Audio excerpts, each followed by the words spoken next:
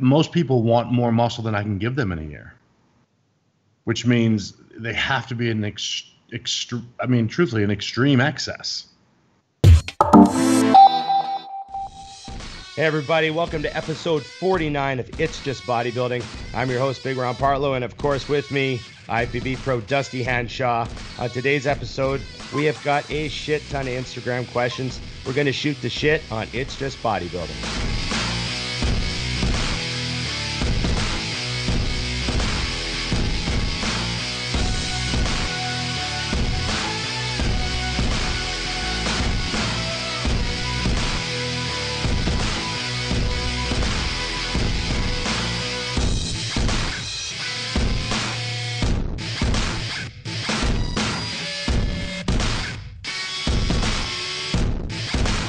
There you go. It's a good word, boss. I'm doing really well. Yeah? Doing really well. Got a fresh week ahead of us. Wow. It's Wednesday to everybody who's watching. But, so far the week's been awesome. By Wednesday, I know that's what I'm going to say. So I feel good about that. Plus, by then, you might have had some closure on what we've been talking about, your secret mission. I have a couple secret missions, Dusty. Well, I only know the one. Yeah. I still keep wrestling in my mind exactly how I'm going to handle this. Well, it's a big decision for you. I would have already done it twice. I mean, I don't really spend money. Yeah, so. Trust me, I was thrown off. I actually was at my mother's house, and I was like, shh. Ron needs me. Yes. He's about to make a bad choice. He made the right call. So this is so perfect that people see this this is reality. When I'm about to do something that I know has a possibility of massive regret. You text me first. That's the guy who gets the text. So what should I do? It's like he's already made his decision. So what's the text? This is the text I sent Dusty the other day. No, there's no preamble, no context whatsoever, just random text in the middle of the day. So I need your advice. Finance or lease? I loved it. I was like, wait, that means this car is relatively, either new or relatively new. Very new. Yeah. Close to being new. Yeah. So that's a text he got, and he, like true Dusty, the friend he is, he responded very promptly with. Yeah, if it was like a work thing, I might let it go an hour or two, but this was real business. I was like, he needs to know. In my brain, you were sitting at the dealership, and I was like, He needs me. Hey, see, you would be one of my emergency people if I was on Who Wants to Be a Millionaire. There you go. Especially with something like this. You wouldn't be the smartest one on the list. Not even close. Your brother is a doctor of some obscene. Yeah, probably throw my brother on there. Infectious disease. I don't think it's going right. I'm not with him. It'd be good to have you got to cover your bases. I think you're allowed 3 people on that list. Isn't that true? Well, yeah. Well, you can have, but you've got the 50-50, the poll the audience, and you got the call. But you can call anybody you want. Oh yeah. So you'd have an arrangement of people in your head. But you would know in your head, if it was something like educated, you'd call your brother or your dad. Something involving more Las Vegas and problems and moral flexibility. He's like, I know who to call. Yes. Regis, who is just died, by the way. Yeah. Brutal, but he would have known to call me too. I think Regis Philbin holds a record for the most appearances on David Letterman. Is that true? I think so. Somebody check this. This needs to be live so someone can text me and be like, fuck. No, I have a feeling, because I remember Dave saying that Regis was his most frequent guest at one point, and I know Regis was just down the hall, so whenever Dave had cancellation last minute or someone missed a flight, he got the call. They could just grab Regis from down the hall. So half the time he was on Letterman, it was like, fuck, someone didn't show up. What are you doing right now? Yeah, but him and Dave were good friends, right? So, anyways, that's the shit I know. Someone wrote the best comment on the post last week. They said, "I know what you guys should do. You should open a pawn shop because you know a bunch of stupid shit, and Dusty can wheel and deal." It would work. goes, you guys would be like a crazy team. They go bringing something in. I'm like, I don't even know what the fuck this is. Ron, what is this? Oh, that's a 1963 Fender Mustang. How would you not know that? Yeah. No. Not everyone knows this shit? Holy man. And you could take the guy for everything he's worth. Well, yeah, for sure. For $10. I'd like to get it and his money. I want both. He's going to pay me to leave it with us. That's how this is fucking going. I feel like a failure if I actually have to give money. Oh, I'd be in business with the right guy. So you got a bunch of questions, dude? I do, and I've got some solid ones. And I pretty much did like a virtual pinky promise that we would cover one of them, which is like a contract as far as I'm concerned. You know, for sure. So we'll leave that one for the end if we have time for it. No, so I want to cover this one actually. It's solid. So the guy is just getting into coaching. Okay. And he wants to know, when you were starting, when I was starting, how did you deal with clients who were shitty clients, meaning maybe cheating on their diet, maybe, you know, not doing what they're supposed to do? Because his concern is this: he needs the money, but they're also business cards. And so if they're not doing what he says, he doesn't look good. Well, here's my take on that. I know that for like, it's not the same for everybody. Some people competing means something different. It doesn't really delegitimize it for them. I don't know. I mean, obviously it just depends on the client. Like if you have someone who says they want to win. Right.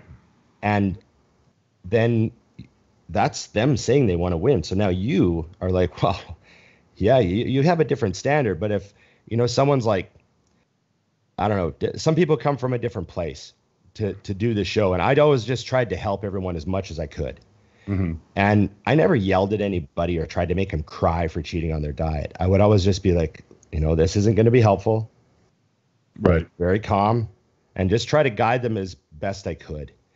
There is a point, obviously, that where you have to say, hey, like, I can't help you.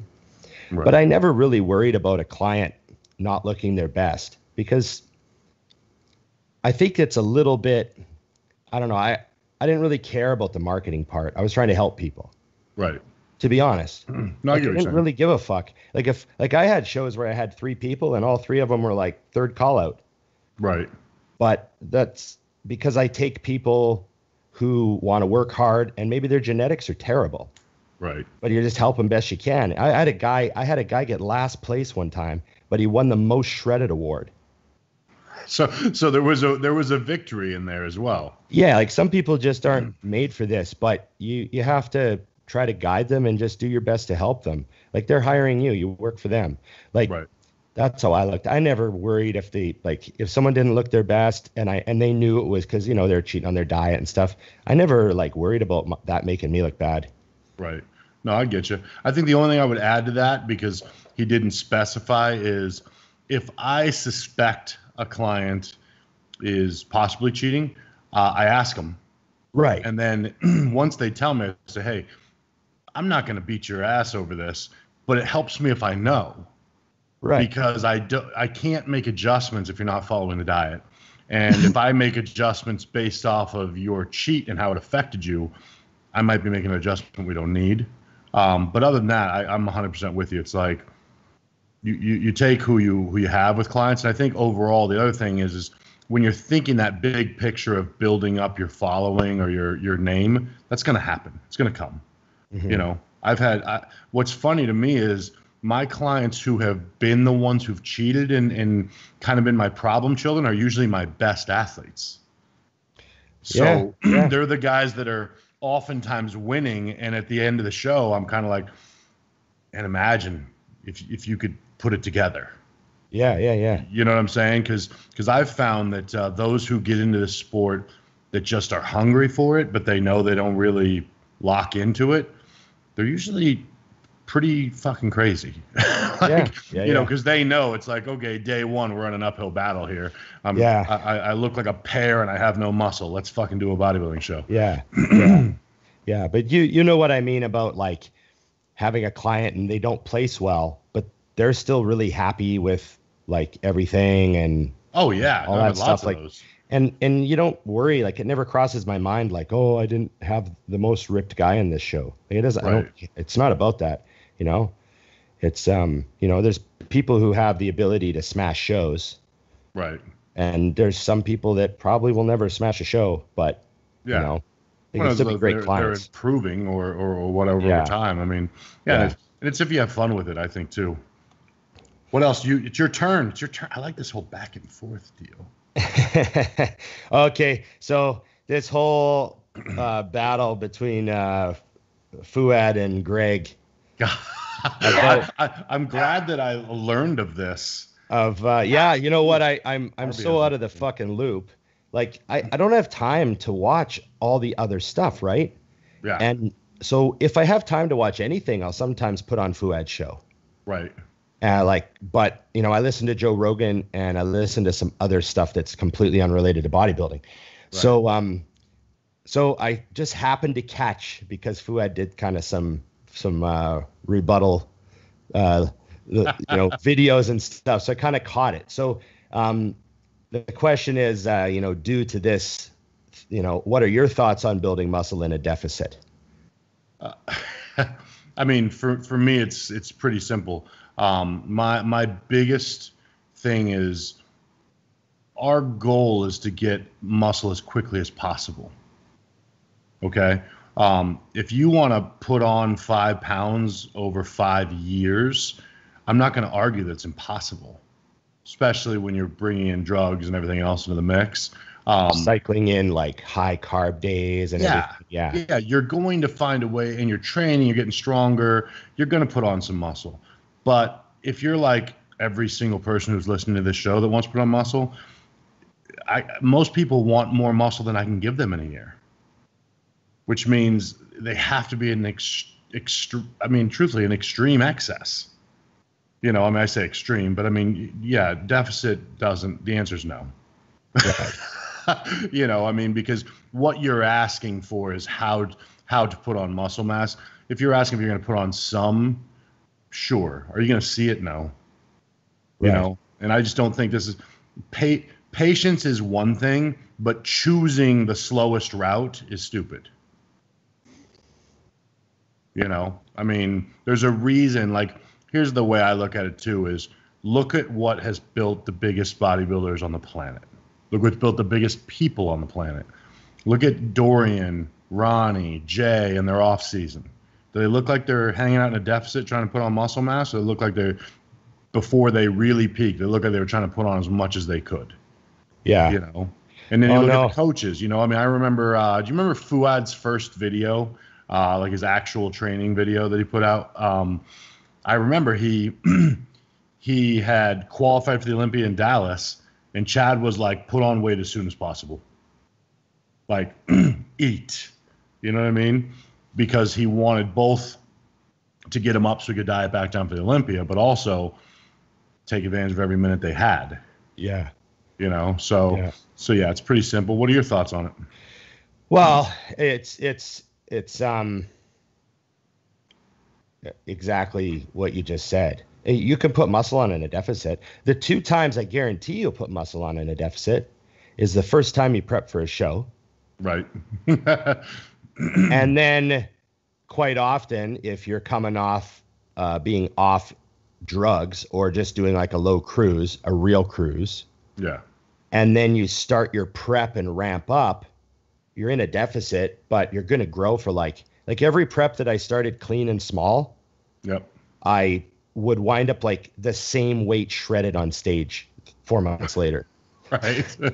Yeah. You know what I mean? And that's, I think, where people get it twisted. Sure. You know what I mean? Because I do the same thing almost every prep. Chris will always say that I'm great at getting shredded and I suck at losing weight. Well, so here's the thing. So you can definitely put muscle on in a deficit, but also too, like, how do you word that? How much of a deficit? Like, you have to be specific. Is it 1,000 calorie deficit? Well, maybe you can't put any muscle on a 1,000 calorie deficit. Who knows? Natural. Tiny amounts. Are you in like 100 calorie? Like, what does that even mean? So you have to define all this shit. That's why I don't like these questions that much. But I understand what the question is. Right. What's best?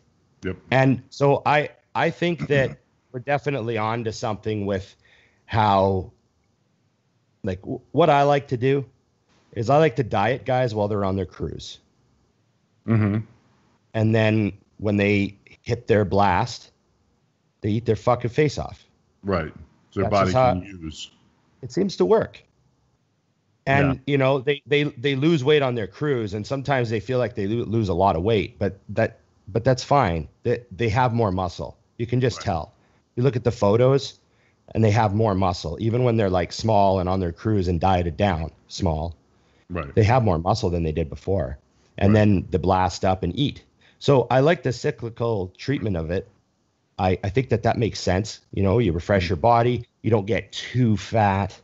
Right. You know, you don't, you know what I mean? There's all sorts of ways to do it. Obviously, I'm just being general here. Well, and I think you got to also factor in, everyone wants to make this a science experiment. I always like to dumb it down to my level, which is, okay, so if you're saying we're going to grow at a deficit, should we have an excess while we're trying to diet? That sounds a little ridiculous, doesn't it? Right. It's the same fucking thing. Yeah. Like just think. To gain, what do you need? To lose, what do you need? Now, what we're talking about, to lose as much as possible, to gain as much as possible. Right.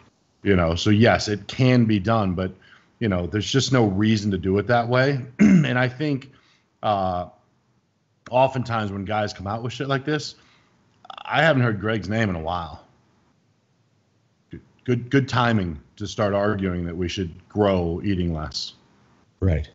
Okay. Now, I mean, this is like the third or fourth time it's come up over the last month or so that his name's come up that I've been watching or hearing something, and it's like, oh, you're back in the news. You know what I mean? And in our industry, I think that's kind of a funny thing that you see is like every year there's the new guru. Patrick's the guy for 2020. You know what I mean? Like he's been a guru for forever. He's always been good at what he does, you know, but there's always the new one for whatever reason. You know what I'm saying? Right. I know what you mean. So, yeah, it's a good question, though. I think it's good that people are asking, but just think. So I'd say for the average dude, you got to eat, man. And I like the idea of having a period of time where you are dieting occasionally to like reset your body, and we see how it's good for inflammation, and it's good for all sorts of shit in the body to do like a mini cut, you know, as people are talking. I'm sure there's a million different formulas to use on how to stagger the weeks. The whole, you know, like don't more noise. I don't really worry too much about. Yeah. But generally, you got to eat. You got to eat more than you're dieting for sure.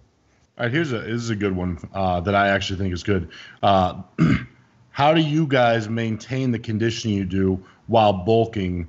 And I'm going to add to this because I know what it means is I had a lot of people that have been messaging me after seeing like pictures of me while I'm trying to grow. And it's a different look than it was 10 years ago when I was trying to grow. Yeah, you're very lean. You know, so explain the difference there, Ron, and why that takes place. Because this guy's wondering about cycle diet, like the secrets, and I don't think that people understand why. It's heavy ass, hard fucking training that cements in dense, fibrous, permanent tissue that burns calories like a motherfucker and makes it harder to get fat. How's that? You just summarized everything that could possibly be said, because I laugh about it because I used to be the opposite. I would get so fat so fast, and I would like, you know, now I get teased because people will come around and they're like, if people knew, like, because I have a cheat meal every day. So that muscle that they're referring to in the question is the exact same reason why it'll be so hard for you to get small again. Yeah, which is the ongoing. Right. I'm gonna say argument with Dante and I, even though it's not an argument. I just want to prove that I can do it. So right. You'll never get to 230, bro. I may kill myself on accident trying to lose muscle, but it's funny. I sort of did a little bit of an experiment last week. Tell me. And I threw in a couple extra cheat meals. Right. Like I was like, fuck, just throw them in and see what happens, you know? And I threw in like 2 or 3 extra huge meals last week. Didn't even move my weight. Like when I got to Saturday morning, I was still down to 254. Right. In fact, I saw 253 on Friday. Did it look any different? When I was 253 on Friday, I looked flat. So I had like extra cheat meals, and by Friday I still looked flat. And what is a cheat meal with these extra ones? Because you said big. I had like 12 ounces of steak with like 250 grams of carbs from pasta. Okay. So like a big ass fucking bowl of pasta with a big tenderloin steak. Right. Nice. And then like 3 muffins. There we go. That's like one meal. Tier. So I threw that in a few times. You're all, I like that one so much. We're going to try that shit again. And it just like evaporated off my body. Right. Like all that did was made you more hungry. Yeah, it's funny. And then I kind of look exactly the same today, like as I did last Monday. Right. You know? You're like, well, that was disappointing. Yeah, I know that it does add up. It does add up over time. Yeah, had you done that every single week for a while, you'd start to see it. Yeah, so, that's the shit people got to be careful with. It's like when someone says, yeah, I had a couple cookies and didn't even notice. And they're like, they start thinking, I can have a couple cookies every week during prep. Yeah. Yeah. There's actually a cookie counter in your body that's going to know. So is it my turn? It is. It's hard with it going back and forth to remember. Between the two of us, there's so many people. If you had the potential to be good and committed to another sport, what would it be and why? Well, can I lose my injury and go back to hockey? Because that's what I would do. Yeah, sure. Yeah, done. Greatest sport on the planet. Boom. Love it. Not even a difficult thing. I mean, violence that's legal with some occasional goals. That's cool. Yeah. I'd like to actually, since we're in an imaginary world, I'd like to also push back and be in the 90s when the game was better than it is now, because they've kind of fucked it up. Or even the 80s. Yeah. Oh, yeah. We can go way back and playing without a fucking helmet. Better. You know what I mean? Yeah. Foiling up before the games, you know? It was funny because, being from Alberta, of course, I always watched the Oilers play. Like that was the team that everyone rooted for, right? And I remember growing up, there was Craig McTavish on the Oilers, and he played with no helmet. Yeah, he played all the way to the end of his career with no helmet. And it's because they grandfathered him in. He didn't have to lose it. Yeah, they changed the helmet rule, and he was just like one of the guys that got grandfathered in because he was, I can't remember the details, but there was like just a few guys that were allowed to play without a helmet. It is funny. They're like, well, who's going to tell Craig? We're not going to tell Craig. Yeah, just let he's old. And then he played for another 15 years. Dude, I couldn't even, I've taken people don't realize the puck is frozen. Oh, fuck yeah. Okay, by the time it's been out there for a little bit, that fucker's frozen. I've taken off of a stick and just straight up. That thing will fuck you up. I don't want one off the dome. I don't care what anyone says. I'm a prairie boy from Canada, so I grew up immersed in hockey, even though I never really played, just pond hockey, Yeah. But I didn't play organized hockey, but I grew up immersed in it. The toughest motherfuckers were those 60s and 70s players with their faces all scarred up, and remember the goalies before they even used masks? They basically put a napkin over their face. Jesus. And then that first guy, I can't remember his name. He's a famous player. He's in the Hall of Fame and all that, but he's the first guy to make a mask. Yeah. And to protect his face. And just like those guys were just like, it's like those old football players from the black and white days where their helmets were just thin little leather pads, you don't even I don't think people understand how many times completely accidentally a goalie gets hit in the head with a puck. Oh yeah. Many times a game. Those dudes were taking those fuckers in the head. Yeah, I know. I'm sure they had great insurance back then. I think they were making $50 a game back then. But you didn't answer yet, so don't be jiving out here. I honestly, I would have loved to, if I never Like I had dreams of being a BMX freestyle pro. Like, that's why I still love BMX, right? I still follow all the pages and stuff like I've mentioned. By the way, you look like a mid-'80s freestyle bike today. Thank you. With the pink and white. That's very Miami Vice era. I should have worn a white jacket. Yeah. Bring it together, Don Johnson style. Yeah. So yeah. I mean, I always loved those riders. Watching the X Games guys and all that. That would have been incredible to be a BMX pro. I would have loved to. Blown away with what they do now. Oh yeah. I mean, well, all the mega ramp shit. And the Flatlanders now are just beyond comprehension, unbelievable. Like the stuff they do, like, I just think it's come a long ways. But it's funny because Flatland just got like Flatland gets no attention. Right. It got because ESPN wasn't really interested because there's no element of danger to the viewer. Right. Like, even though guys break collarbones riding Flatland all the time. I was going to say, think about this for a minute. Right. It's to them, to the viewer. But they're not 100 feet in the air, so. It doesn't translate to television, right? So they never really promoted it. So the ramp guys were the ones that were making the big bucks. Right. Yeah, I still, I follow BMX stuff and I follow skateboarding now. Because I used to skate as a kid. All the old skaters, yeah. But seeing what these kids do, just flat, I'm like, I watch a clip 6 times. I'm like, how the fuck? I'm got my phone upside down. The thing about skateboarders and the street riders, like the street BMX riders, those guys and the skaters are fucking crazy. The stairs they shoot off of with no helmets. Yeah. Fucking nothing. No shirt. I love it too. There's kids. They're 11. Oh, this kid's 11. You go to his page. He's got 600,000 followers and he's sponsored by 37 companies. And you're like, and he's doing life-threatening moves. Oh, for sure.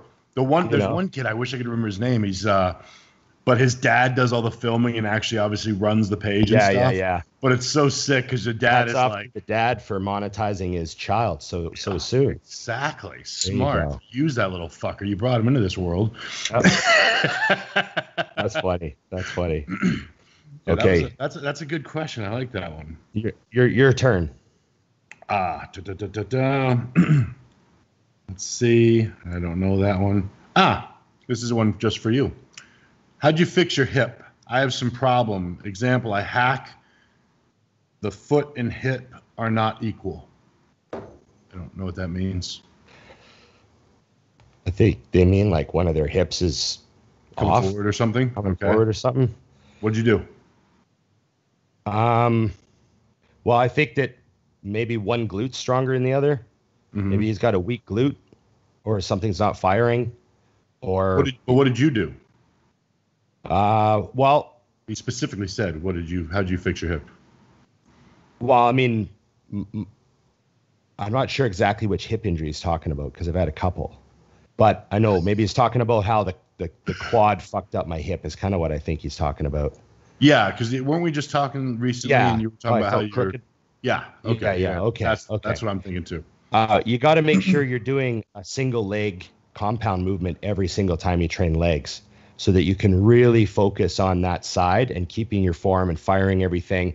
And then you can really gauge your progress on how that's going. You know what I mean? If you don't do single leg compound movements, like maybe it's lunges, maybe it's single leg press, maybe it's whatever, Bulgarians, you got to do something unilateral so that you can, bring the strength together between the two sides and be very aware of what's going on. So that'd be where I'd start. Did you go to a PT or anything to see if there was any muscles asleep or? No, I didn't do any physio. But I did talk to one of the trainers at the gym. One of the trainers there, Tyler, he's like an athletic specialist, he deals with a lot of baseball players. Yeah. So he's got all the stabilizer exercises, mm-hmm. And he showed me some stuff for that glute and for, that side of my lower back to make me more rigid on that side. Right. And I think that stuff helped, but it was just pretty simple exercises that you can just look up. Because that was the one thing I would say is if you're unsure, if you've got don't just go to a random PT because it's like a chiropractor and anything else. Half of them suck. But if you have a good PT that you know of, go see them. The guy that I see all the time now, I mean, I had that before where I went in and I was like, man, I feel like I'm pushing more off the right leg, and I was trying to figure out why. And it was because actually the right glute was off. Right. It wasn't firing. Yeah. So I couldn't pull at the depth of a squat from the glute at all. So my quad was literally trying to do all the work. Yeah. And it was actually imbalanced, which of course, beyond the fact that it wasn't good for training, that's an injury just waiting. You know what I mean? Yeah. I didn't have any pain I didn't know it was hip or anything like that, but I'm like, anytime, you know how it is when you've been doing this as long as we have, like, it's a blessing and a curse to be so in tune with your body. Yeah. Like when I do stiff-legged deadlifts now, I consciously fire my left glute, because if I don't think about it, sometimes it doesn't seem to, and I feel myself shift and it gets real heavy. Right. But if I just I get, I stand up off the rack, flex my glutes, and then I start the descent with them like consciously flexed. And if I do that, it's like I just stay locked in the whole set. Right. It's just kind of funny. It's just turning on that nerve. Yeah, I think that stuff is cool, the things that you can do. I know when I went and filmed with Brandon Allen when he was going to did a 900-pound squat in sleeves. Yeah. And he has a tendency where his body pulls to the right or left. I can't remember what it was, but it doesn't go down straight. So during his warm-ups, they use a band around him and actually pull him the other way. Right. Just pull it tight while he squats as he's warming up with 225, 315, 405. And then after 3, 4, 5 sets like that, they get rid of the band and his body's doing what it's supposed to do. Crazy. You're just resetting so the body knows what to do. I'm sitting there watching. I'm like, what the fuck is going on right now? So this is how we prepare for 900 pounds. We have someone fuck with us while we're doing our warm-ups. I could use that. Okay. Is it my turn? It is. A lot of bodybuilders, a lot of young bodybuilders look old. You two have managed to keep younger faces. Why and how? I love this guy. So do I, but tearing up there because he's lying to my face. IDFA right now. Danny. Oh, I know who it is. So yeah, there we go. I'll send you 20. You know what is funny is, I don't know the answer because I've actually always looked old. Like I was gambling in Vegas when I was 17 years old. So I think part of mine, I'm not even actually kidding, is I've kind of always looked older. So I kind of stayed the same. And then truthfully, it's because at my age now, I jam shit in my face and get Botox and all sorts of wacky stuff. I live in Scottsdale. I wear pink. The fuck are we going to do? Right. Pink and white. Exactly. Yeah, but come on, look how strong the Mutant logo is, though. Oh, no, I love it. Bam. No, that's perfect for where you live. Yeah, that's what I'm saying. It's tropical. But yeah, so that's my excuse is I go to Glow Med Spa and he stabs me in the face. Okay. I just think that staying stress-free is a key. And just trying to not let shit bother you and take time to just let yourself just chill for a minute every day and not worry about shit. I think that's part of it. And then I also just use a good face cream with a little bit of sunblock in it if I'm going to be out. Look at that. I'm having a moment right now. That's so Scottsdale of you. I'm like, look at you. No, my girlfriend gave me a formula. She's like, put this on your face every day. And then before you go to bed, put this on your face. I'm like, okay. And you did it. Well, it's a minor thing. Like, thanks. I'll do it. Sure. I've committed to buying things before. I never actually used them. Like I bought you put this and this, and then I put it on. No, it's just a face cream. It burned, and I was like, I'm not doing this. I stopped immediately. The fanciest thing I own, Dusty, is I have a beard oil made by a porn star. Did you buy it just because it was made by a porn star? Yeah, I might have. It's a good to know. She's making beard oil now? Fuck. You gotta support that hustle. Let's see. How would you? Never mind. You have experience with beards. I like the branding. I was like, I can get behind that. So literally, you could have got behind that. I will buy those Girl Scout cookies. Let me ask you something. You on the stress-free thing, because this actually happens to me. Have you ever had someone get irritated with you because you don't stress? I've actually had someone get mad at me. You never get worked up. You don't care about anything. And I'm like, you don't care about anything. Yeah, you don't care about anything. I've heard that before. And I'm like, oh, I totally do. But I just like, I got to return some. I got to return some client emails. And, you know. Yeah, I always find that funny because I've had that multiple times where people are actually heated. And I'm like, but so you're mad at me because I'm not angry? Like, I know what you mean. Confused. What do you want me? Should I do something? I can throw something that makes you feel better. Yeah, generally I don't get like I'm really chill. But I've also learned to be more chill. Like right. When I was younger, I had like some moments where I fucking flew off the handle. Like when you're younger, right? always quite deservingly so. Did you see I put up a post like maybe a month ago? It said, anytime something happens in my life, there's an immediate argument between the old me and the me I'm trying to be on what we should do to handle this. Yeah. And I have that all the time. I'm like, nope, I can't do that. Yeah. Go back over here real quick. Go back over here. All right, let me see here. That one's boring. Oh, this is a good one. I'm seeing, wow, this is smart. Type It's, I'm really impressed by this. So, because you only get so many letters in the box, so he made like 4 words, 1 word to shrink it. Right. Genius. Anyways, seeing other competitors in my upcoming show that on IG that are looking better, how do I mentally handle that? Nothing you see is real. So true.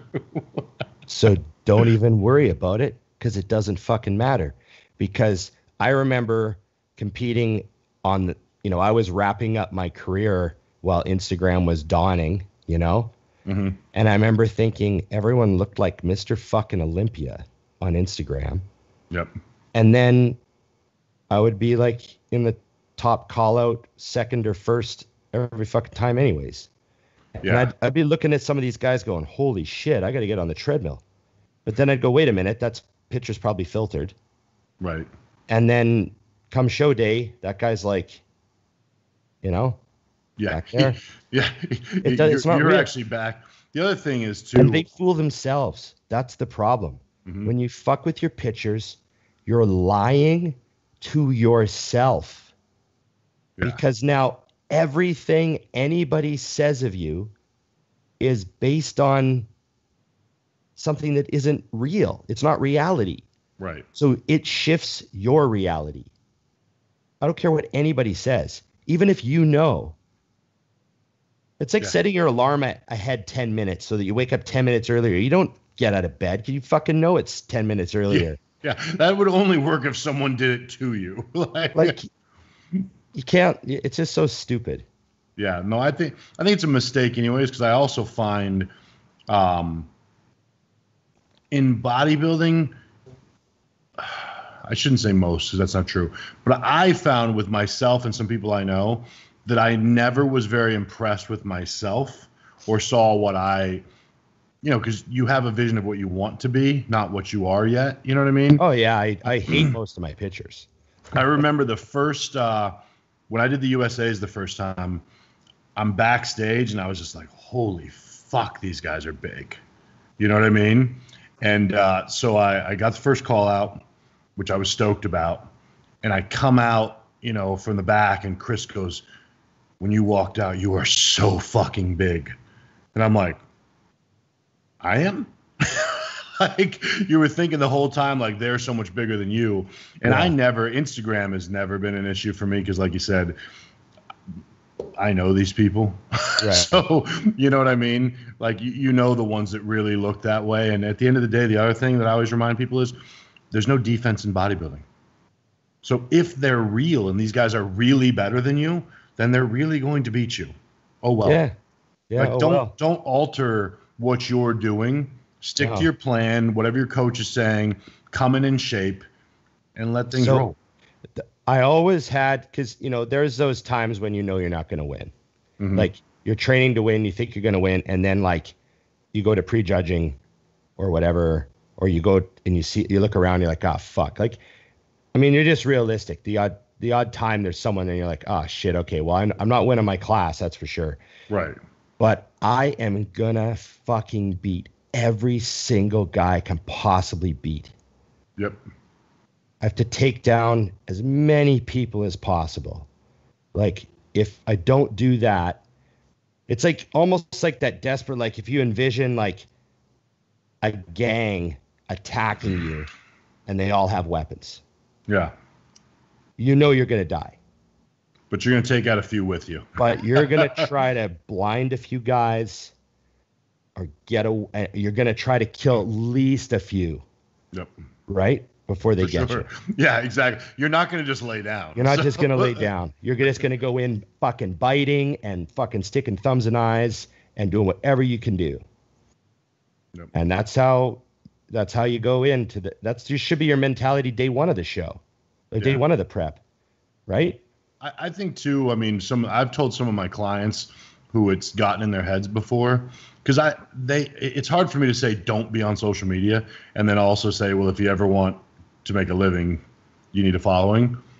Don't consume social media, which means post your shit up and then leave. You don't have to scroll. You don't got to look. You don't got to follow anybody. You don't have to literally, and I mean, go as far. Okay, if you like following your girlfriend and your grandma and whatever, hide the people who do what you do so they don't pop up. I mean, literally, like if it's in your head and it's fucking with you, it's hurting you, make it go away. Because that's the key. I really think too many guys and girls are getting in their heads, and like I said, it's also all a facade. Like I put up a post about it just barely. I mean, I laugh. I've seen people post about their off season, and man, when people see the results, and these are people I know, and I laugh. I'm like, motherfucker, you haven't strung together a day on your diet yet. Yeah. You're heavier because you're fatter. Right. Like, but people who are reading it, they're like, yeah, oh yeah, you know what I mean? Right, yeah. That's why I'm a big fan of videos. I don't want to tell you what I'm doing. I'll just show you. There you go.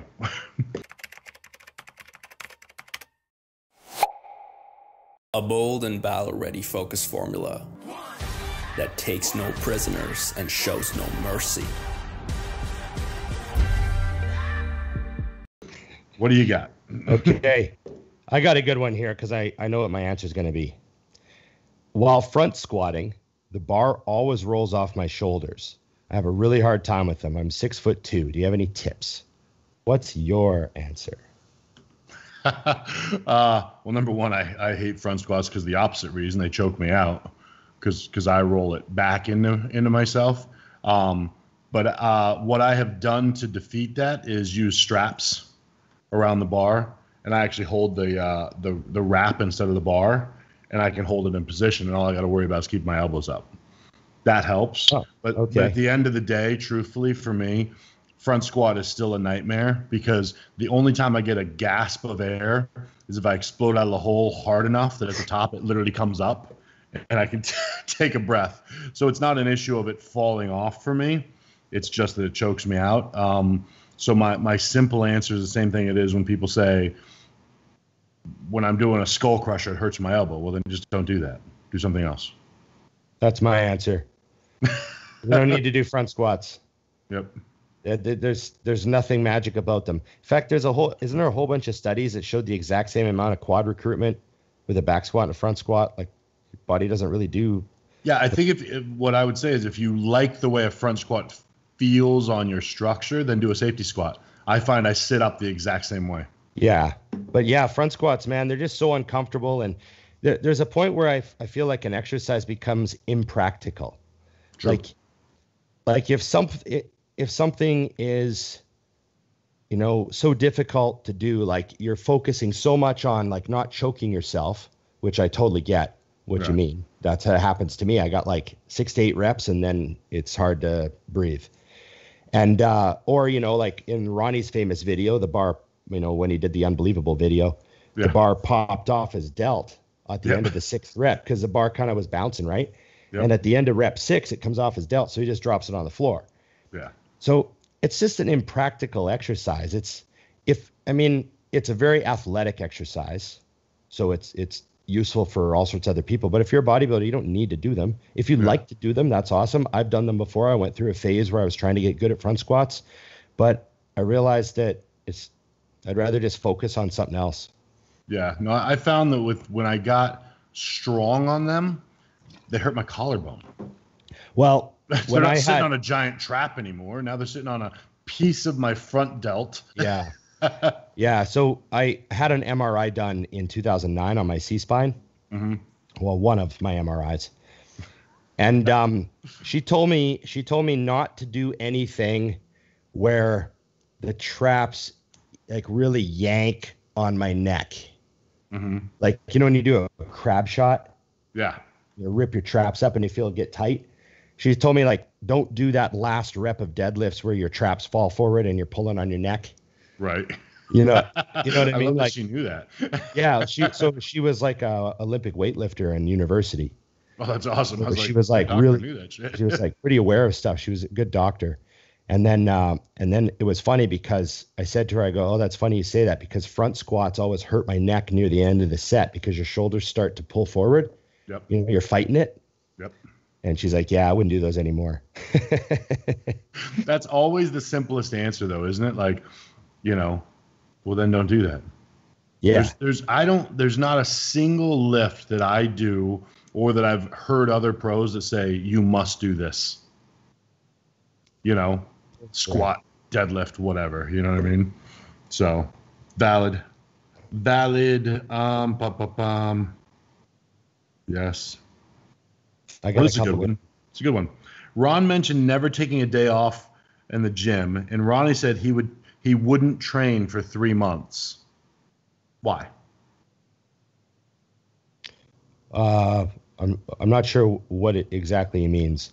I said I think he's looking at, you were obviously your way of making sure you got further in the sport. Right. So was to train. Ronnie's way to get further in the sport was to rest. Yeah. No. Hey, I talk about that all the time. I was, because I was following the Dorian model, because Dorian would say he would do the Olympia. He would take a week off, take a holiday with his family. Right. And then he would get back in the gym for the next year. And people would go, oh, when does your off season start? And he'd be like, in a week. Right.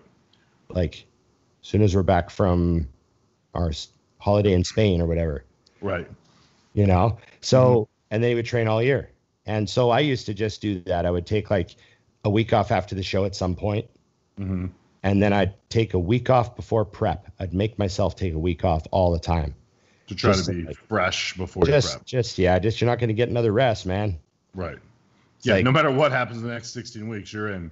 Why do you think they make the guys go party before they send them overseas? Yeah. They give the Marines a couple days and then they send them over. Isn't that how it works?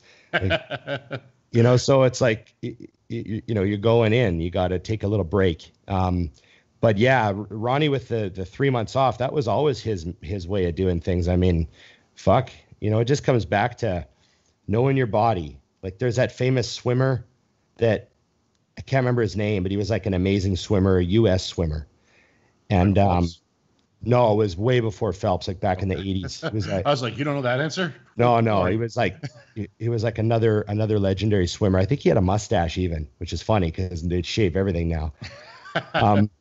But he was famous for, like, he'd show up to practice with the national team and he'd be like, I'm not swimming today. Or he just like wouldn't come to practice, but then he'd come the next day and he'd like outperform everybody. Right. And he's like, I just know my body. That's like, you told me to watch The Last Dance. Yeah. And so I did. And I thought it was you didn't tell me the entire show, but I thought it was pretty cool how when Dennis Rodman took off for basically a week and partied and got fucked up. Isn't that great? When they came back, Jordan realized on their first drill that he was fine. He was in shape. He didn't need extra conditioning. If anything, he was better. He's been banging his fucking brains out. Yeah, and banging on Carmen Electra for the weekend helped him out, So that's one of those things where I see what you mean, because even Michael, a guy at his level, realized... Who expects greatness. Yeah. Holy demands fuck, it from everyone. This works for him. This is his greatness. Yeah, if he doesn't step away, he slows down. And I think the other thing is the mental side, right? Like, I think you and I had talked about this. I told Chris one year after show, because we had been on a run. I was like, I think I'm going to take a month. And Chris, and I said, I just think my body and my brain, everything will get a rest. And he's like, cool, whatever. Because I worked with Chris year round back then. And after like 13 days, I text Chris. I'm like, I'm losing my mind. And he's like, go to the fucking gym. He's like, it's not working if it's stressing you out. Yeah. And it was so funny because it was so accurate. I'm like, well, that was a dumb question. What was if you just had to think of, when did you watch The Last Dance? I'm still watching it. Oh, you're not done yet. I'm in. I just immersed last week. So how far in are you? 6 episodes. Oh, shit. I can't wait. So my favorite moment is in the last episode. Oh, and it's like the best fucking quote. I'll be there by Monday. I'll be there by Monday. It's the best quote, and I want to talk about it with you. It's just so fucking funny. It just sums it. It's the best quote. But so far, what are some of the quotes that you like? You know what's crazy is actually what I'm enjoying is, number one, the later part I was a part of. I'm old enough that like I remember lived the second 3. I lived in Utah when they were beating the Jazz for their last 2. Yeah.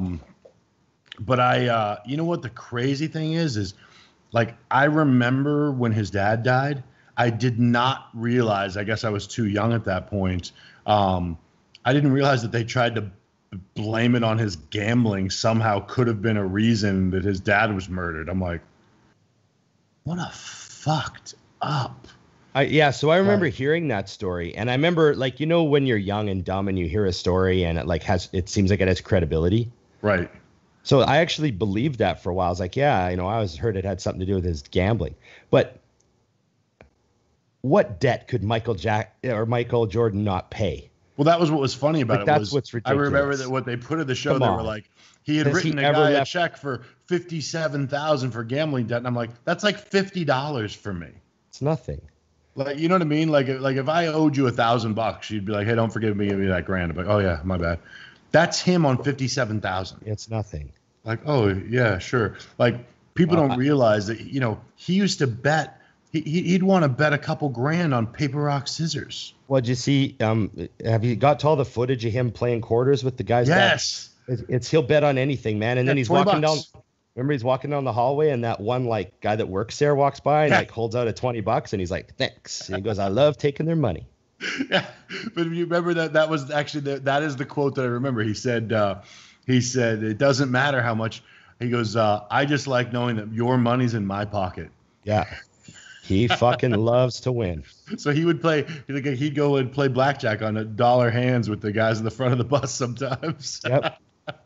Yeah, they're crazy. They're paying $1,000 in the back, but he still wants to pop into the front and get $1. I like where they go, is your gambling a problem? And he's like, it's only a problem if you can't afford it. Yeah, when he said I don't have a gambling problem, I have a competition problem. A competition problem, yeah. I fucking like, because I'm like, I get that. That what's funny is that truthfully, Ron, is how I stopped gambling. So when I was, I don't want to say kid, but when I was younger, I used to love to go to Vegas, and I would like the rush of a few $100 on a hand. Well, then when I started making more money, I didn't want to put down enough money to feel the rush anymore because it was too high for me now. Like, to get that same feeling that 300 had to be 3,000 now, and I didn't want to lose $3,000 on a fucking hand of cards. So you were smart enough. So I just said, this isn't fun anymore, because for 300 I don't care, and for 3,000 I don't want to lose. Right. You see what I'm saying? Like, that number got too high where it's like, well, that wouldn't be fun. Like, if I lost when I was younger, the $300, I was like, that sucks. And if I won, it was exciting. Yeah. I don't want to lose even now. If I lose $3,000 playing cards, somebody beat my ass for being an idiot. Yeah. That's the way my brain functions. It's too high. But like now, if I went down and played for $300, I'm like, right. Like, I don't have a competition problem. That's not that fun to me. I want to go I'd rather go spend the $300 on dinner. Yeah. Yeah. I don't care about that stuff. I don't care about gambling. Yeah. So I feel that that's good shit. I love that I totally derailed us there. Sorry. No, that's all good. They love that shit, Dusty. You know how it works. Randomly, I'm like, oh, how did we get over here? No. Okay, I got one. Go. What's a training, nutrition, or supplementation question you and Dusty disagree on the most?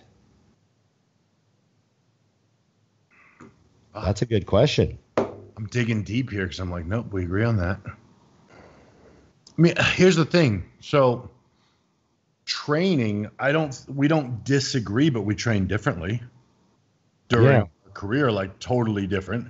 Ron was fast-paced, higher volume than me, but still low volume. But I mean, way faster pace. Like, it's funny, but I was reading, I don't know if you saw, but Jordan has challenged me to a dead stop row competition. We're trying to see who can get to 405 for 20 reps first. Well, I must say, on your row video the other day, I can't remember what shirt you had on, but Jesus fuck, did your back look thick in your shirt? Like, your shirt is just swallowing itself in the middle on every rep, and then stretching like it's like you could see all the lumps, and you can almost see you could see every muscle through your shirt, through the t-shirts, and then you pull it up, and it just mashes together, and it looks like you have so much muscle that your shoulder blades hit each other, and like stop moving. Jam. I can't go further. They're actually touching. Yeah, that 405, you were just smoking it. It fucking looks like it's working. So I loved it though. So I'm on the treadmill this morning. It's 4 a.m, and the first video that pops up is Jordan doing dead stop. So I'm watching. I don't read it. I'm watching. I was like, ooh, he got 14, and they were clean. I mean, Jordan's a fucking beast. And then I scrolled down and he tagged me in it, and I'm like, oh, I got to read this. So I read it, and he says, it said something about I had to know if I could do the same reps, but now I think we should have a race to 20. What do you think? And I'm like, well, yeah. I love this idea. But what a guy said, point to this question, is someone asked him, how long do you rest before a set? And his answer is the exact same as mine is, which is, I don't do my set until I'm 100% fresh. Right. Like, I could be 5 minutes. I don't care, because I'm only going to do a couple sets anyways. You know what I mean? Like, I bet you a workout, like a back workout, particularly, which is my lowest volume day by far, I bet I'm actually doing working sets. Now, this is an argument because some people consider warm-ups working, but the ones I consider working sets, I'm probably training for 6 minutes. Total, yeah. And I'm there for an hour. Yeah. But I like to refer to those types of sets. And I know what you mean. Like, I did real Dorian training for a long time, like 4 sets of chest. Right. Right. So I did that. I did that for years, but those are violent events. I gotta get a shirt. Warning: violent events. Yes. It's some MMA guy's gonna whip my ass. Yeah. He thinks I'm trying to be tough. That's not what I was talking about. No, my training evolved as I got older, and I started either having problems or foreseeing problems with moving certain poundages. And then now my training's the way it is, just because I'm retired. That's just right. I just try the safest, hardest, smartest way I can train.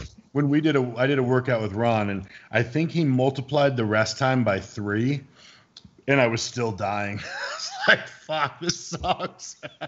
Well, you still out-repped me. Rep me and outplated me on everything. So there you go. So what is? Can you think of something that we actually don't agree on though? The thing is I'm not a disagreeable person. Like, I don't like extremes, and I don't like absolutes. Me neither. I don't do absolutes. So like the whole, that doesn't work, or that never works, or that's stupid, or I'm just like, I don't argue with people about that bullshit. Namely, because I don't give a fuck what they think. Right. Well, it is. I agree with that. People could come up to me all the time, and they're like, yeah, man, I'm on this all organic, no carb, all polysaturated fat, only fish diet. and I just go, oh, fuck, awesome, good luck. Like, I don't, like, I don't care. Yeah. And I don't mean that in that I don't want to have conversations about nutrition. I don't try to argue with people. You don't try to convince them that there's a better way. When there's a better way. I don't go, oh, well, it sounds like an interesting diet. Do you ever throw any red meat in? Like, I don't try to suggest it's not my place. It's his diet. Like, right. Like, I don't feel like I need to change anyone's opinion. I don't care if people agree with me or not. Well, I think also is if somebody asks you, because if I were I think that's the reason I have a hard time thinking is the majority of the things you've never said something and we've been talking about bodybuilding where I've been like, no, you know what I mean? There's a lot of things that you say where I'm like, yes, like even basic things like cycles. Like I think the greatest cycle in the world is test and EQ. That's it. Right. I'm in heaven. And I remember one time you were like, oh, I love test and EQ. And I'm like, me too. So I don't think of anything we disagree on. There's some stuff that I've heard you say where I'm like, oh, that's interesting. I never thought that. Right. I'm not going to argue with him because he's probably, I could see why he's doing that. That makes sense. Right. But like, I remember you like to take HCG with your cruises. Right. Or you were suggesting, and I was like, take it all the time. Right. Take it all the time. And I guess if you want to keep, swimmers and all that stuff, I guess, but never crossed my mind. Yeah. I don't do that, but I'm not saying you're wrong. Yeah. Because I want to be able to blast loads all the time, buddy. Emily hasn't killed you yet, but it's fucking coming. No, I'm kidding. I don't take those risks. My pull-out game is strong. She buys far too many sneakers to just be fucking. There's a lot of sneakers. Watch previous episodes if you want to know what that means. Oh, come on. Okay. My dirtiest joke of the day. I feel like that was uncalled for. Was that uncalled for? No. Fucking no. Okay, that was one I did. Okay. We're going deep here. I had like 3 deep ones in a row, and I was trying to avoid them, and I have no choice now. I'm going to go to the I got a real deep one. I got a real deep one. I don't know if we can even go this deep. I might have to save it and talk about whether we can ask it. Well, fuck, now I want yours. No, okay, you go. God damn it, now you got me interested. Dick. No. Okay, where do you see yourself in 5 years, ideally? Oh, okay. Well, me and the boys have some plans for the business. We just signed a new 5-year lease. Hey. So our 3-year lease will end in October, and our new 5-year lease will start. So we'll have our 3-year anniversary this October, and we'll be on a new 5. So there's a plan about where we want to have the gym at the end of that 5-year lease. Right. Because that's the next, obviously, big next level of commitment at that point. Right. So we have there's plans for the gym that we all think are awesome. We love living here. I don't think we're going to move anytime soon. The location's just too ridiculous. Oh yeah. I agree because I actually know exactly where he lives. Yeah. The only way we'd move is if we actually decided we needed a yard, and we'd have to go about 20 minutes out to be able to like shift the value of this condo into something that had some type of small yard. Right. That's different there. That'd be hard to sacrifice, especially since you own the restaurant across the street. So we'll probably won't move, probably stay here. I actually got plans for this room, partially because of the podcast, Gotta dress this room up and do some cool shit to it. And I don't know, Emily and I are doing awesome. We're happy. We're thinking about a second dog. I like that plan. Jedi's 7, so we think it might be good to give him a buddy, as he gets older, there'll be a buddy there. Right. That'd be a good idea. So we're thinking of adding a second dog. And I'm going to be getting a new vehicle very soon. I think, you notice I didn't even ask what you're looking at? Well, yeah. So because I felt by your question that you didn't really know. So. Oh no, I didn't say what I wanted because I thought that you might just assume. And? Oh no, I fucking love Grand Cherokees. I want to stick to one. Yeah, I mean I've had 3 Jeeps. Right. They've been unbelievable. I tried to find something else. Like I looked at all. I know I want an SUV. Right. I know I don't want it to be bigger than a Grand Cherokee. Like Grand Cherokee's maximum size that I would want. Right. And then I don't want it smaller. Like it literally is exactly what I want. I kept trying to look for other things. Right. But I'd find something and I'd be like, fuck, this is pretty nice. And then I'm like, fuck, Emily's going to be 6 inches closer to me. It's too close. She's already very, yeah. What about those road trips? Yeah. What about when we're on the highway? She's going to be right next to me. Like her. Yeah, too much. Not even room for roadhead. Yeah, it's ridiculous. But I don't need seat for 10, you know? Right? Like that. I love that. They do that. When I had that X5, the guy's like, it's got the third row seats. I'm like, was there a way to get rid of those? Because you're charging me for them, and I don't. You just hollow out the back. I don't actually even need the back seat, if I'm going to be honest with you. Yeah. Just put it back. I don't travel with anyone. Yeah, so I tried, I looked at lots of other stuff. And then the other stuff that was sort of the way I would want it to look and be like size-wise inside. And it was like, now I'm getting into like even more expensive stuff. Right. Like, I'm like, well, what else do I like besides the Grand Cherokees? And I'm like, oh, well, I like the Lexuses. Right. And I'm like, well, yeah, I'm not spending that. I'm like, I'm just not that type of guy. I'm just not spending that. Right. So I'm like, yeah. So I'm going to get another Jeep. Fucking Jeep number 4. What color? Well, it depends on which one I settle on. I like white and I like black. I'm not sure. I have a silver one right now, so I'm going to avoid silver because I want to change. Right. But I do like that matte gray they have on some of the new ones. Oh, it's nice. You know what I mean? Remember, it's always raining where you live. Your car will be very dirty if you buy black. You are correct. White cars will be dirty that they don't really look that dirty. Right. I know what you mean. I think the gray will pull it off as well. Yeah. It's weird because I love black cars. And I've owned a few, but I end up buying white and silver. I think cars should only be made in 3 colors, black, white, and silver. It's just me. But all right, good. I got the info. Sorry for everyone who doesn't give a fuck about Ron's car, but this is a big deal. Ron doesn't buy cars. I thought I would be dead before Ron bought anything other than his Cherokee. Yeah. No. And then, I also tempted to like just buy like a 2015 and just pay cash for it. Right. That's the thing though with those is they do so well. You're kind of like, oh, there we go, done. Like I could just do I need a 2019? Do I need a 2020? Like I'm not that convinced. So I still have the odd day. Like I went and test drove a few the other day, and honestly, I was just so happy with the stereo because it had like a good stereo in it. I'm like, fuck, I just. You know what I mean? Like, I don't need all the features. I'm surprised that you want a good stereo because I thought my old hockey coach used to listen to like all the old rock and roll stuff, and he'd play it in our bus so loud, and the speakers kind of sucked, and it was all distorted. And I'm like, dude, the speakers, it sounds terrible. He goes, it sounded like it did in the 70s. Oh, yeah, the vintage sound. He's like, that's how it really was. And I'm like, it was shitty, but now we have good speakers. That's like playing original Nintendo on an old TV. I felt like I was I'd ruin it for him if I put it in some quality sound. All right. I got to throw this in. I got to bring it up because I was trying to win something, but I saw this post. Did you see my AC/DC post? I didn't even see it. I just saw you tagged me in something, but it was on a weekend. Or no, it was Friday. Yeah, no, I put up an AC/DC post because it was the 40th anniversary of Back in Black. Okay. And there's a contest. There's like the AC/DC official newsletter.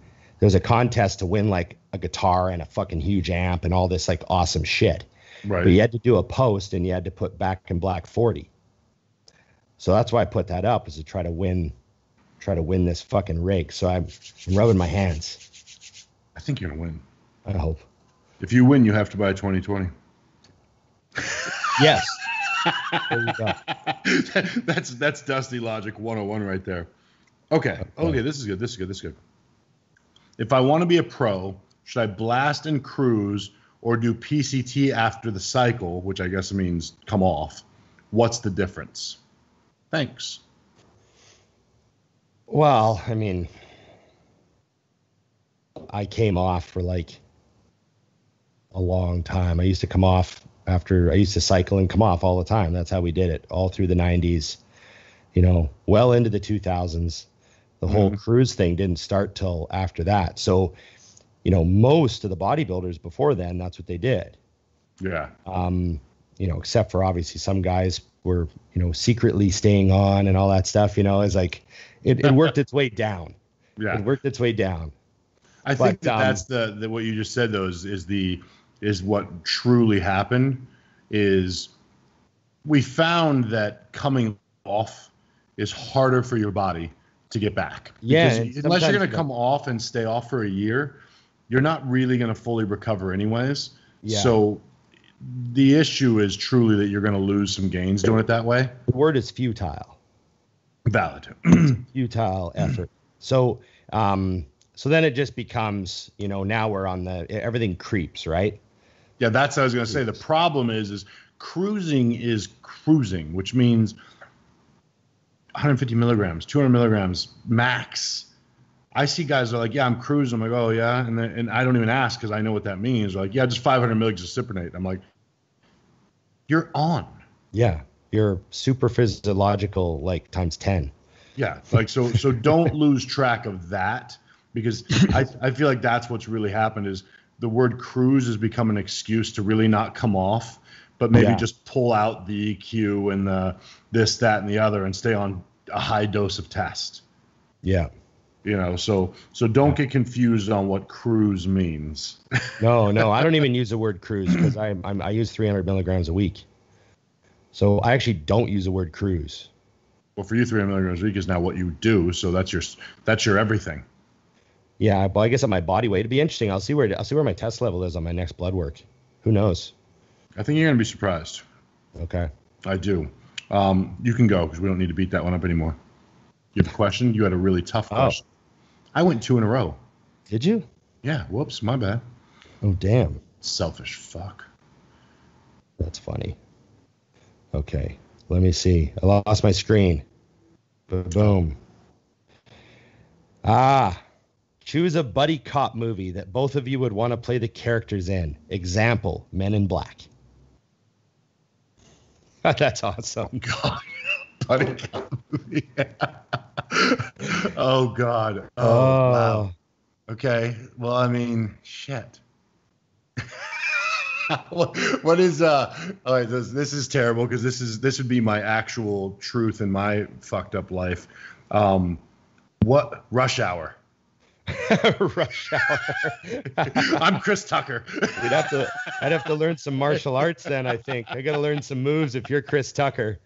I'm like, shit. That's it. That would be me approaching these situations, just a complete fucking mess. That's funny. I was thinking the other guys. Will Ferrell and Mark Wahlberg, you're pushing right? it back. Now that would actually makes even better sense. Hey, have you done a desk pop yet? What? A desk pop? Fire your gun off at your desk. Everyone's done a desk pop. Oh my God, I haven't seen that in so long. Rob Riggle is so funny. Holy shit! Desk pop. You've done this to me now multiple times. Like I've got like a list of shit I have to watch. Right. Because of this freaking show. The best. Oh, it's God. The best. Okay, let's see. We got to get a couple more because we're almost to our mark where I'm getting people through 3 sessions of cardio right here. Damn. Oh, here we go. How important are post-workout carbs for someone trying to lose fat? Do the benefits outweigh the extra calories? Well, I would have carbs post-workout to replenish glycogen. Mm-hmm. So it's all about how many carbs you're having. And I tend to spread my carbs evenly out throughout the day because I like to keep my blood sugar levels really steady. Mm-hmm. And then as carbs get reduced, I sort of keep them around the workout for performance reasons. Yep. But I do try to spread them out. Like if I have 400 carbs a day, I don't put them all around the workout and then have no carbs the rest of the day. Right. Because I like to even them out, make my meals all nice and even, and just have my blood sugar nice and steady through the day. So if you have carbs in your diet, I would put some of them post-workout. Yeah. Maybe you have carbs at 4 of your meals, So put the equal amount of carbs at each meal. Just keep it simple. Just try that. Yeah, I was going to say the part of the question that threw me off was the extra calories. It doesn't have to be extra. Like, that's just part of the You get diet. a certain amount of carbs in your day. Yeah. Put some on post-workout. And I think the other thing that's gotten abused is everyone thinks they need such an asinine amount of carbs to replenish glycogen. I had this conversation just barely with one of my clients who she felt a little hypo during her workout. Yeah, so she had 100 grams of carbs. So she went off the Richter. And I'm like, you sound like you were hungry, not hypo. Yeah. I was like, you need like 10 grams of carbs. Yeah, diabetic will have like a 5-gram candy. Yeah, no, I actually, when I first was tinkering with insulin, I bought those little chews.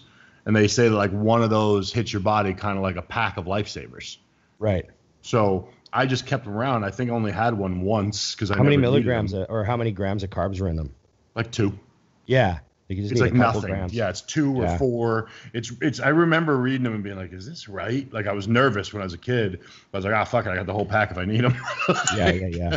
But yeah, so that's the trick is everyone thinks they need more. I mean, if I have 50 grams of carbs. I have 50 grams of carbs in my shake post workout. I have times where 50 grams of carbs is my entire day. Oh yeah. So when that takes place, oftentimes I have none because I like the carbs. I like to feel satiated when I train. Yeah, if they're really low, I have them before I train. Yeah, I'm like I want to eat before I go to the gym. I'm okay also feeling like shit after. Like as long as you have protein, so you have leucine triggering muscle protein synthesis post workout, you can kickstart the recovery process. You're just not going to be loading as much glycogen, but you don't need carbs to start to recover. It's just faster if you do them. Yeah, exactly. So you'll still recover from your workout as long as you're having enough, calories to sustain your muscle. Yep. Yeah, I tell my clients that all the time when I send them the diets. I'm not really concerned with when you eat your food. So I'm like, I wrote these as 1 through 6, but I don't care if you want to make meal 6 for meal 1. That's fine. Yeah. Yeah. Keep it simple. Eat everything that's on this day and nothing additional, and we'll be fine. Mm-hmm. Eat what's on the paper. That's it. It's all you get. What else you got? Damn. I'm saving that one question. You and I got to talk about it before I can ask it. It's that deep. Ooh. Yeah. I freaking love it. Here's one. Go ahead. Biggest thing you learned from coaching others that you have turned around and applied to yourself? Okay. Mine is, I didn't apply it to myself, but I've applied it to my life, which is I don't tend to talk about things unless I need to change them. Meaning, like if things are good, I'll just say, okay, picks in 3 days. Right. Like look better, picks in 3 days. And I learned, actually what's funny is I learned this through my massage therapist that I had for years. One time she just asked me, she goes, do you like getting massages from me? And I was like, well, yeah.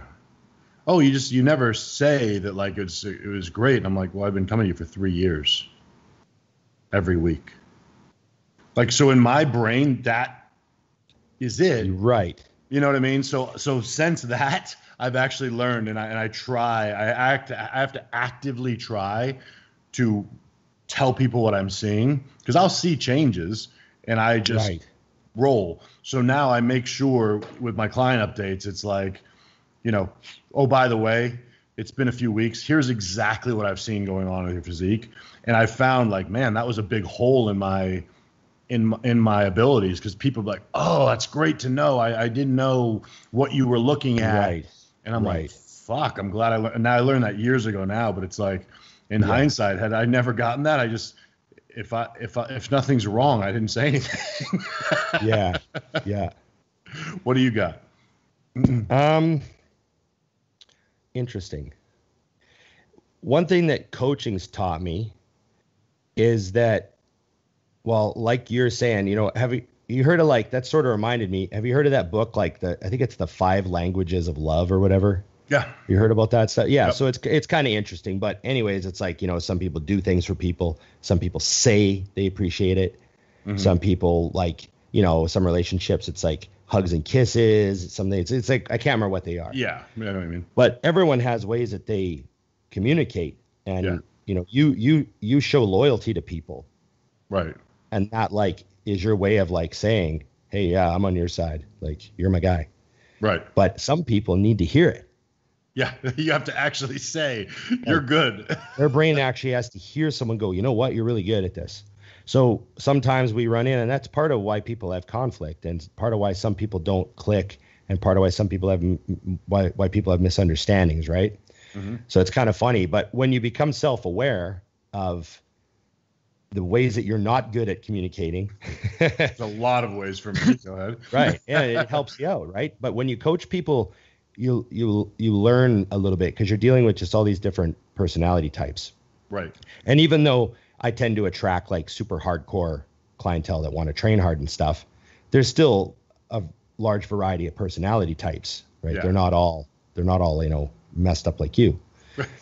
Yeah, which I always think is the easiest people, right, to function with, because you're like, I look back at, I had some really good coaches when I played sports, and they knew to piss me off. Right. Yeah. They figured it out. Yeah. And then, but they would do it in a way that I didn't always realize they were doing it on purpose. Right. If I knew it didn't work. Right. You know what I mean? And it's funny because other people, you'll break them. Yeah. Yeah. Like, and they'll just fall apart if you don't, you know what I mean? If you don't coddle them. So you're right. It definitely, you learn to pay attention to what people need to get the best out of them. You know what I mean? It's probably what makes great coaches great. Yeah. You mean, you got to communicate. You got to be pretty empathetic to a degree too, because people are going through like, when they're all low carb and stressed out. And then plus half the time, they're not telling you, but they're fighting with their fucking husband the whole time or whatever. You know what I mean? So you just got to try to just like, stay calm, be calm for them, right? When they come to you with their updates and stuff, the last thing they need is more stress back, Right. So yeah, you just got to learn to kind of see when that's happening.